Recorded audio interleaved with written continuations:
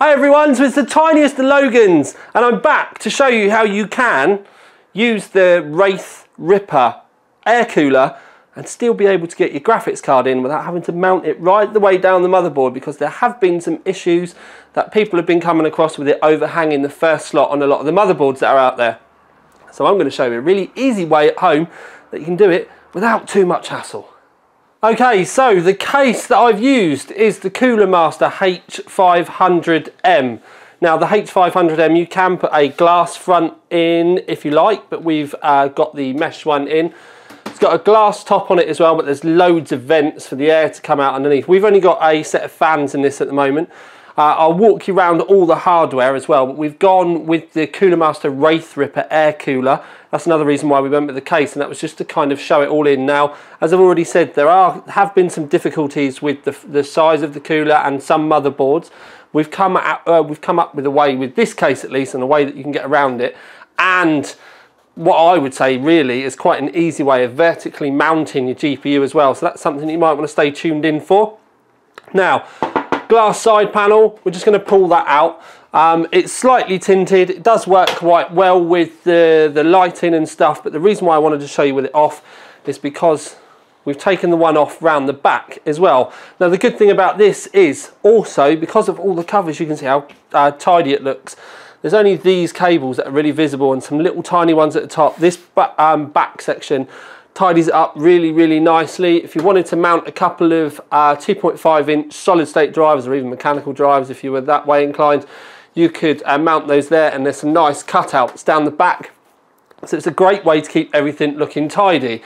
The other good reason behind me using this case is where it's all black, it matches in with the all blackness on the CPU cooler itself. And then that way what I would do is I would just go with, if you went RGB everything, and you just add the lighting colour to work with the accent that you'd normally go with your system. Most of us normally have a favourite colour, so you just go that way with it. Keep everything else black, including all your cables and everything. It'll all work really nicely. So we've got G.Skill RGB memory in the back. It's the Trident Z stuff. Works really well with the AMD platform. We've got a Zenith Extreme for the motherboard, holding it all into place. There is a 1200 watt Cooler Master power supply, but it's one of the quite older ones. That's why the cables are quite big on it. But the reason why I went with it is because I already had it, like I had everything else, and it was just really as a way to showcase. But again, I went with the Cooler Master power supply just because it was here and to keep all the branding in place. GTX 1080 Ti Asus ROG Strix. Now the graphics card is going to be the bit that's going to confuse everyone. So this is the bit that I want to kind of go over with you the most. Now the Threadripper is a big air cooler. It needs to be, because it needed to cool at least 32 cores, and it can do as long as you keep the CPU at stock or go with an offset undervolt as well. But it does overhang the first slot on the motherboard. Some motherboards have a one-time slot up there, but with the Zenith, that knocks off the first PCI Express slot, and that's normally where you put your graphics card. So then, because of the way that the lanes are laid out, it meant that you had to put it in the third slot, and it just doesn't look right. So we came up with a funky way to use this case and the way it's all laid out and stuff, that we can actually put your graphics card in vertically, and I think it works really well. So first things first, with the H500M, you don't get the separating bars on your expansion slots at the back, or your PCI slots as I would call them. So what that does mean is we can pop one out and you don't have any of the metal work going across. So essentially we've just popped one out, and you can see we've got our HDMI here, and if we spin it round a little bit, you can just see the HDMI just poking out there for the from the graphics card. You can also do it on one of the display ports if you want, because they pretty much line up perfectly as well. You may be wondering though why I've not used the bolt-in method, because Cooler Master do use or have available a bolt-in vertical stand block for the board, and you literally just bolt it in and you bolt your graphics card to it. If we do that, it sits the graphics card right at the top, which is 2 slots higher, and you can see that we are super close on the actual GPU at the top. So and it is pretty much, it's like, there is like, it's so tight up at the top. But anyway, So we've got that in there, and the way that we got that in there is if I power this off, I'll do it the proper way before I yank the cable out the back. So the way that we've got that in there, as I take the power cables off, is we do have a bracket at the back. Now this comes with the case itself, and it's literally just bolted in there. We do have something supporting it, but that was just because we've been moving it around quite a bit. And then the best way I can put it is pretty much literally just lent in there. Now we do still have the riser cable. Now the riser cable does still attach to the third slot, because with the riser cable you do have to go very careful about not putting too tight a bend on anything, because if you put like a 90-degree bend on it, you can break the traces, and that can be the end of your riser cable. So if you've ever had riser card issues, riser cable issues, it's normally 9 out of 10 that you've broken the traces. So you have to go pretty careful with it and try and keep the bends all nice and S-shaped, really, if you possibly can. So essentially we've pretty much just got our graphics card in there, lent up, and I've just realised as it's come out, it's taken the tabs off that I had on it. We've got it lent in there. As I said, we had the support bracket up at this end. You can see it's bare and out now, which is a really good way to show it off. Now we do have, this is literally the little plastic thing underneath it. You can see it's just a blanking plug for a radiator, but it was just the right sort of height to help us support it. And then what we've also done, as I zoom you back out again, is to stop the graphics card marking the powder coat. You can see that I've got those two black tabs on there like that. Well, they are actually the tabs that came off of the SLI bridge. Now they're not, you could glue them on, we literally held them in place, so you can see they're a little bit loose. But you could put a little bit of PVA glue in there, because you don't need to hold them in place so that they never come off. You just need to stop it so that when you tip the graphics card back up that way, it's able to just sit in there nicely.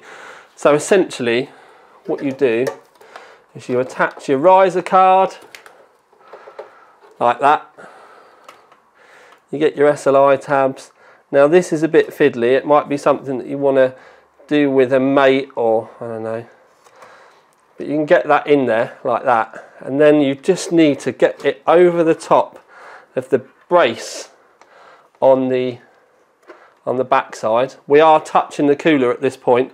You can drop it down a little bit, but in all honesty, it's not really going to cause you any particular issues for either. So we've got it sat in there. You can see we've got the SLI bridges on that side. Come and have a look around the other side. We could probably do with going back a little bit more, and you can just give it a little bit of a push, because at the end of the day, that's what she said.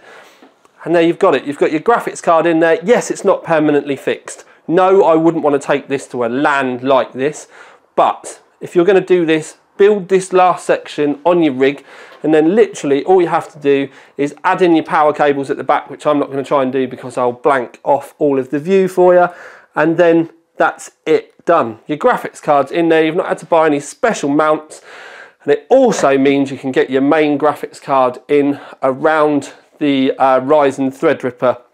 If you did want to add in a sound card or anything like that, all you really need to do is take some more of the slots out round the back. I'd leave the top one so it looks tidy, because then you're not going to see the rest of them, and you're going to need a second riser card, a riser cable rather. But you do have to go super careful about the amount of them that you're going to have around there. If I was going to run this personally, I use a 10 GB add-in card, so I probably would go about it this route. And if I'm completely honest, one of the reasons why I did this in the first place was the fact that I wanted to size this up to see what I would have to do to go about getting a vertical GPU in there, with the possibility of using this, maybe using an AIO. I genuinely don't know yet, but it was just, I wanted to find this out because people were telling me you couldn't mount your graphics card in that top slot. So I wanted to find a way to be able to show you guys at home how you possibly could get around it depending on the case that you're using. Okay, so really nice and easy way to show you how to get the GPU in there. Now, people will say that with a lot of cases, You're going to have those bars across the back. If you don't use the H500 series of cases, now, yeah, that's easy, but then you can just use a Dremel to cut those tabs off, or you can use, if you want to go really kind of old school, you could use tin snips or something, but you'd need to file and clean the lines up and stuff. But this gives you an idea on how you can get around it. The difference between the top of the power supply cover and the actual cooler itself might be different on your case. If you run into issues like that, then you may need to trim the tabs on the bottom of your GPU. If you do that, don't forget about warranty. What I would then do is go on eBay and look for a spare PCI bracket or something so you've got it in case you get issues.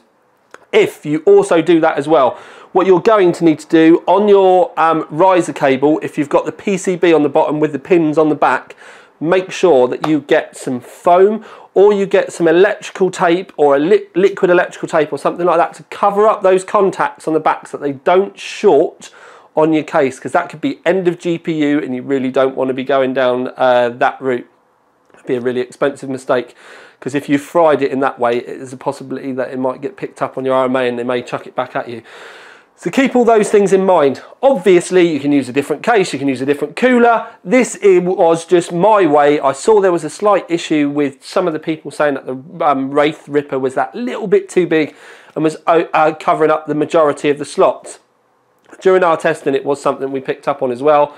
So that was the reason why we chucked this together, to show you that you can build yourself a decent looking air-cooled rig, and you don't necessarily need to start running your graphics card down in that third slot, which obviously looks horrendous, and it doesn't really cost you anything apart from a riser cable as well. And you can pick those up on Amazon for 20 or 30 quid by the time you've bought everything else. And in all honesty, I think that works kind of well. The other thing I would say is you don't have to use this guide for just with the Threadripper. You could have an AIO in there if you wanted, and you could use this excuse me, sorry, I'm still a bit congested, but you could use this as a guide for the H500M because of that end support.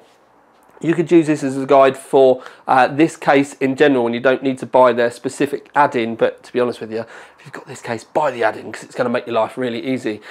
If you don't have this case and you haven't got that support at the end, as I've said, you can use anything just to hold the end of the graphics card up. Make sure it's plastic, or put some rubber over the top of it, or put some electrical tape over the top of it. You could even really, in reality, by the time if you use some motherboard standoffs to bolt it in or something, you could use a solid state drive at the end and just nestle it on the end. It's really not going to matter too much. So there's loads of options for you there. Nice little idea, could be an epic weekend project, and to be honest with you, I think it works kind of well. Just don't forget, with the Threadripper, it doesn't come with a CPU, you do have to buy it separately. I think it's going to be about £120. It is more than good enough for both the 16 and the 18 core, sorry, the 36 core. Shall I just give up? It's good enough for the 16 and the 32 core at stock or with a minor undervolt. And all the boards, I'm just going to give up today, including the Zenith, can keep the 32 core at stock in check as well. So you don't need to worry about VRMs or anything like that. So you're now going to be wondering about temperatures. So 16 core at stock, we were getting with the VRMs on the Asus around the 75 mark with a full load. The CPU itself was around 70 degrees on full load, and that was literally abusing the bejesus out of it. That was also what you need to keep in mind as well, as a lot of people were moaning about the airflow in the front of this case. It kept this all nice and cool. If you wanted to swap out and put 120mm in the front, you could do, but then what you need to think about is if you add in 120mm for extra airflow, it's going to make extra noise. We managed to keep all of this cool like this, near enough silent, because this air cooler is actually pretty damn good. So lots of ideas for you there. You can either take it with this case and this cooler, or transfer it into your own ideas at home. But the most important thing is, if you do decide to tweak or do anything, you know, because I've inspired you in this video, I'd love to hear about it on the OC3D forum. So head over there, and I check all the build threads and look at them anyway. So make sure you give me a shout out if you've done this, and I will come take a look and give you some thumbs up. And you never know, if you do, it might end up on my Facebook page as well. So lots of things there for you to keep in mind. This has been the tiniest of Logans, out.